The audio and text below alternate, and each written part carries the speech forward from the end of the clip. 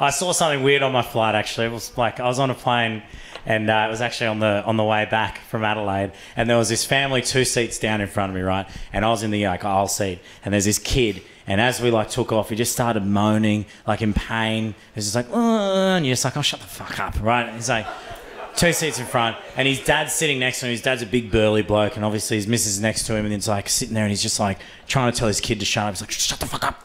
I saved up all this money to get this Jetstar flight. Need your mother to go to fucking Adelaide. We're going home. Shut up. Anyway, the kid keeps going and going, and he goes, fine, I'll talk to the lady, fine. And he asks the hostess over, and like they have a little conversation about what's going on. They look at the kid, and he's like, and then she walks up to the front of the plane, gets the microphone that beams down the plane, right? And she goes, attention passengers, is there a dentist on board? And I was like, you can fucking do that? Like, you can, like, I understand doctor, but we can go other professions? Like, we can, like, have you got a masseuse? That'd be nice. I've got a bum knee. Is there a physio on board? My knee's a little bit sore. Like, what the fuck?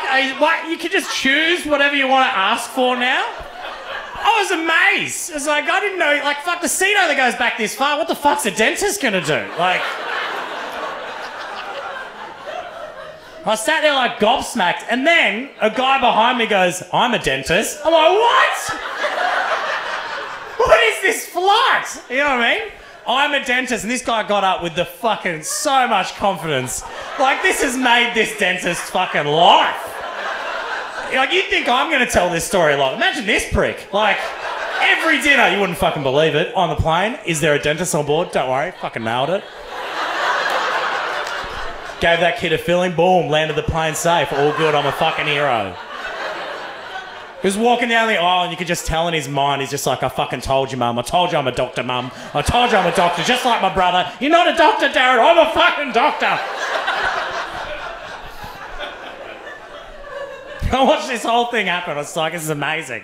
And there's not even it's not even a crazy end to this. I'll tell you how it ended. He sat down, he looked at the kid, right? They had a little chat back and forth. The dad actually moved and he sat next to the kid for a bit. They went back and forth.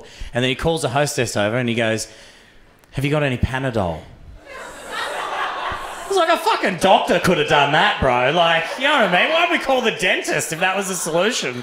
Like, you know what I mean? Like, it was outrageous. He got up, he left. The guy, dad comes back. The kid sits down. He has some ice and shit. He sits there for a bit. We're only an hour into the flight, right?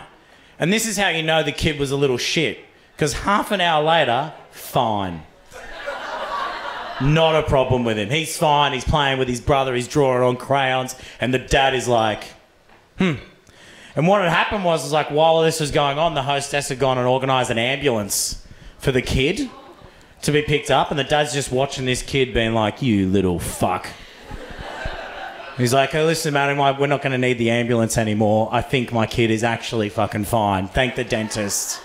Hopefully he bulk bills, you know.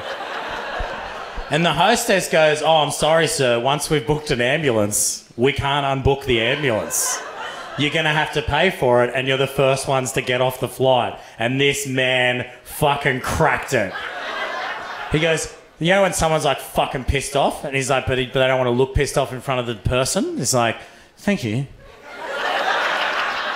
And as soon as they back turn, he's like, you little fucking shit, you fucking gonna cost me $300? You fucking teeth? You think your teeth hurt now? We're gonna fucking hurt when we get off the plane. And I'm like, someone get that dentist, because I reckon he's gonna have some work on this kid's teeth when we land.